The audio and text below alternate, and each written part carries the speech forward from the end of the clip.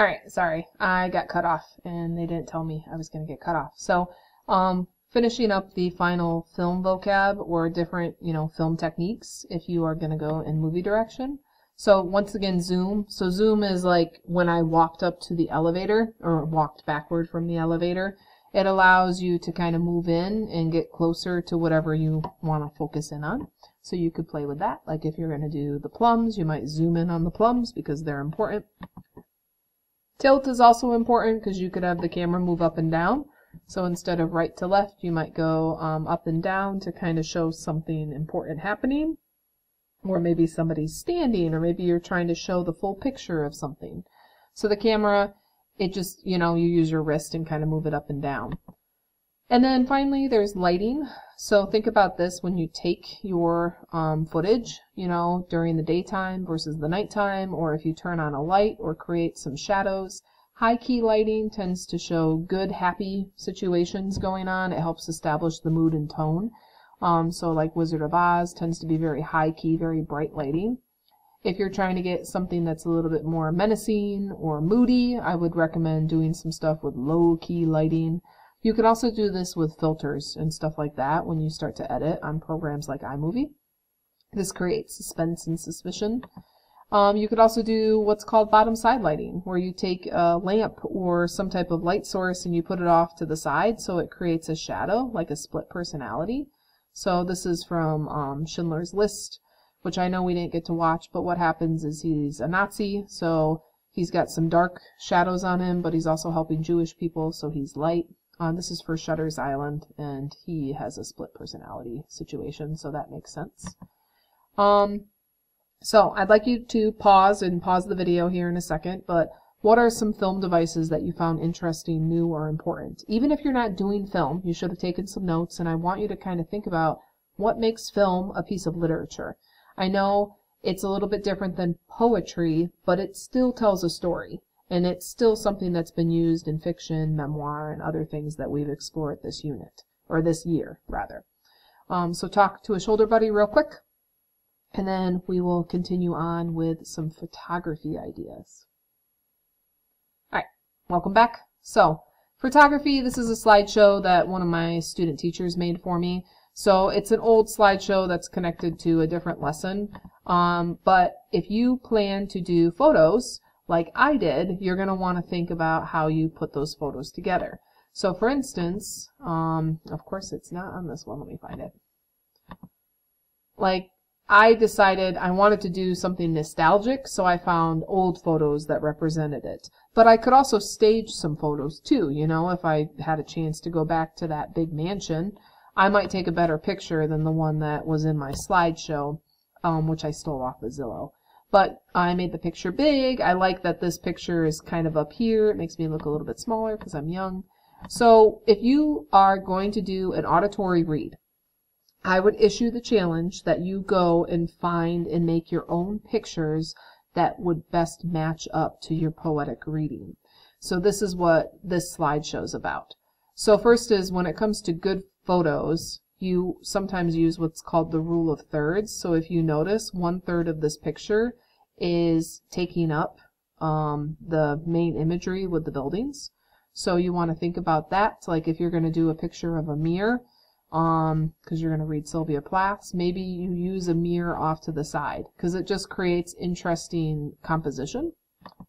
The next thing is cameras work great on phones, and there's filters and there's a whole bunch of stuff, so you don't need expensive cameras to take good photos. And that's why I would issue maybe you try to make some new photos for this project. Leading lines is kind of a cool strategy when you take photos.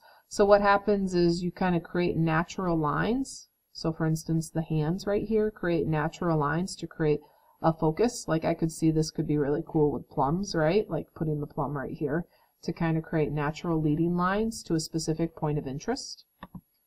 A vantage point is kind of like the point of view shots I talked about. So if you notice, this camera is down low. It's almost like taking on the persona or point of view of the objects as opposed to somebody taking a distant shot. So that's kind of a cool strategy depending on who your poem's about, especially if your poem is like from the new point of view or new persona strategy that we did earlier with mirror.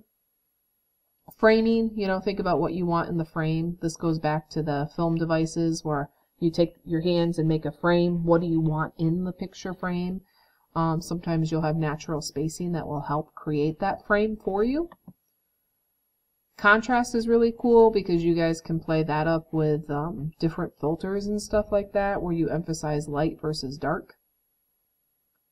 So this one, you can kind of read through the information that the student teacher provided, but it does do a nice job kind of showing contrast as a photo element.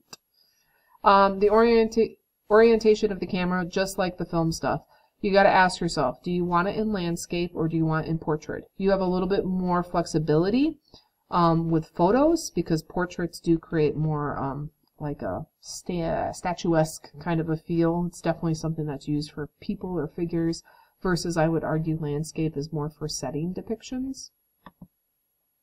Patterns and repetition could be cool too, like looking for those natural patterns. Like I think about the patterning of the lockers when I'm in the hallway, and that could be a fascinating picture that might bear relevance to a poem. Nature and spring has got some good patterns too. You want to think about balance. This is kind of the alternative to the rule of thirds where you have more symmetry, like this is perfectly centered. You want to ask yourself, what story does the picture tell? Because that's going to help reinforce whatever your poetry reading is, okay? Just like I use that picture of me when I'm young and innocent, and then also the picture of my old house. Definitely find some good photography practices in the pictures you already have, and which ones could be really powerful to reinforce your poetic reading. So I see some cool things here. I like the color contrast. The bridge creates some nice leading lines. I like that we don't get to see this person's face, so it kind of creates mystery. This one is cute because it's a portrait. You could see, I feel like they might have done some filtering in the back, and then the contrast of the white versus the flowers. And then ultimately the rest of this is just resources from the old PowerPoint. But right here, like, I had a lot of kid pictures, and I chose this one because I liked the way the camera was from the bottom. And if I had time, I would have gotten a better photo of my old home, just to kind of reiterate my lesson. So, tons of stuff going on in this slideshow. I am hoping you guys have some new ideas, whether it's for the photos or whether it's because you're going to play with some auditory reading or actual video creation.